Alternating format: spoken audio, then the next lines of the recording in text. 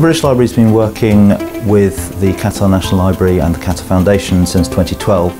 It's all about opening up the library's collections to as wide an audience as possible. So we've been working on developing a website that's the Qatar Digital Library, putting as much content and as many expert articles, making it available for users in English and Arabic, and making it completely free. I believe that creates a new dialogue between our generation and the elder generation to talk more about the history and to have information from both sides, so it is unique. We've been delighted with the success of the project so far. More than 1 million items have been digitised. That's in itself an extraordinary achievement, and that's a lasting achievement now. But the reach to users has been fantastic. Over 1 million users, nearly 9 million page views. These are very, very significant figures, and that's only set to grow now as the whole project becomes part of the mainstream culture of scholarship about the region. The partnership with the British Library through the QDL affords us the opportunity to offer to our patrons and researchers a material that we wouldn't be able to find or access any other way. This chart is in the office records and is on the QDL. As you can see, Qatar has a fully formed peninsula here with a detailed history of how the chart was made and all the previous surveys that they based it off of. The Qatar Digital Library is for everybody.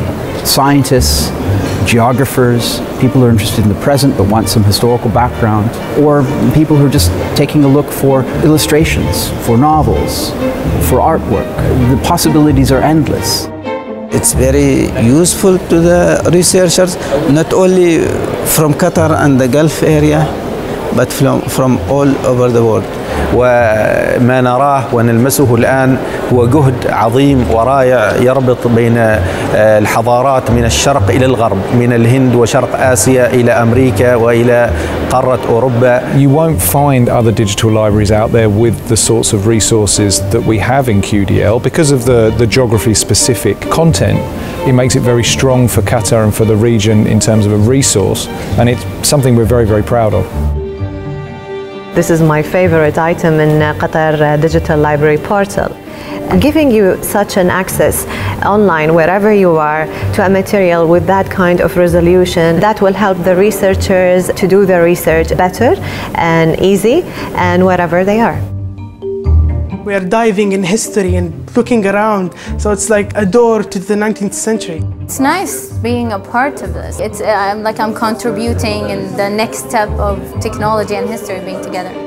The immediacy of access to records has been really extraordinary. The provision of metadata, of keywords, suddenly opens up vistas to research which were not possible with paper archives. We've been incredibly pleased by how well the Qatar Digital Library has done. It's a real gem of a partnership for the British Library. There's something really quite special about two national libraries coming together and producing this wonderful resource. We are happy that we extended our project into phase 3, and we are hoping to be able to cover additional material that shed more light on the state of Qatar and the Gulf and the Arab world in general. We've been on a journey to really push the boundaries, test what's possible in terms of creating a global digital resource, and the prospect for knowledge exchange, partnership, different teams from both libraries getting together to learn from each other is going to be part of the story of the next few years.